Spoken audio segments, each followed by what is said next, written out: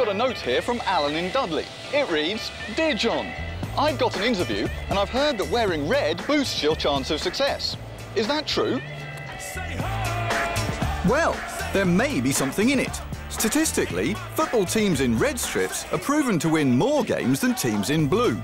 But are red clothes really a barometer for success? Time for an experiment. There's no escaping it. Colour is everywhere, and the clothes that we wear send out signals that subconsciously affect the mood of people around us. Scientists call it chromodynamics, and it's very scientific. Black says authority, green is calming, blue depressing, and psychologists believe that above all others, red is the one colour that leads to far more success than any other. According to research, red clothes are bold, exciting, full of warmth, passion and energy. A recipe for success then, Alan, but I'm not about to offer you advice without getting my hands dirty. I'm going to spend the day doing things in my normal clothes and then try them again in my red outfit to see if I'm more successful. The first test is all about being noticed, and according to statistics, the best colour to be noticed in is red. Interestingly, drivers of red cars are less likely to have an accident, presumably because they stand out in a crowd, just like me in my red outfit. And don't forget, Alan, first impressions count at interview. So far, so good. Red gets you noticed. But experts also say that it can make you look and feel more successful. Well, no luck in my everyday slacks. How about a rematch? These threads should give me a competitive edge, because wearing red is actually proven to increase levels of the hormone testosterone, which in turn affects physical energy. But the way this game is shaping up, I don't believe a word of it. Right, OK. Well, clearly, this gear isn't working. I reckon I ought to go and find another opponent to intimidate.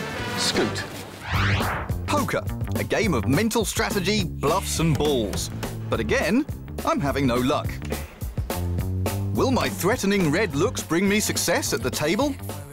Red is the colour of strength, and psychologists say it intimidates opponents without them even realising. And it seems to be working. Right, I'm off to spend my winnings. Man, it's packed in here. Can I have a pint of lager, please? Would it be quicker if I was wearing my red suit? Red is the most intense colour of the spectrum, and wearing it is supposed to make you feel more confident. Can I have a pint of lager, please? And strangely, it seems to have worked. Great, thanks very much. Well, that's amazing. I got served straight away. I wonder what else I can find success with now I'm wearing red. If red really is a statement of success, I should have no bother blagging my way into this trendy nightclub.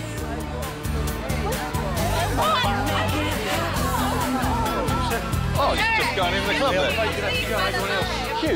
then? It seems red can also be seen as aggressive and demanding, and arguing with this bouncer is like dangling a red rag in front of a bull. Oh, you're disappointing me, you really are. Red hasn't helped me get into this nightclub, but how successful was it overall? Well, I stood out in a crowd, psyched out the competition at poker, and I felt more confident in the pub. Mind you, it didn't improve my physical performance, and it's still not working on the bouncer. What's more, Alan from Dudley, if you turn up for interview in this stupid outfit, you'll never get the job.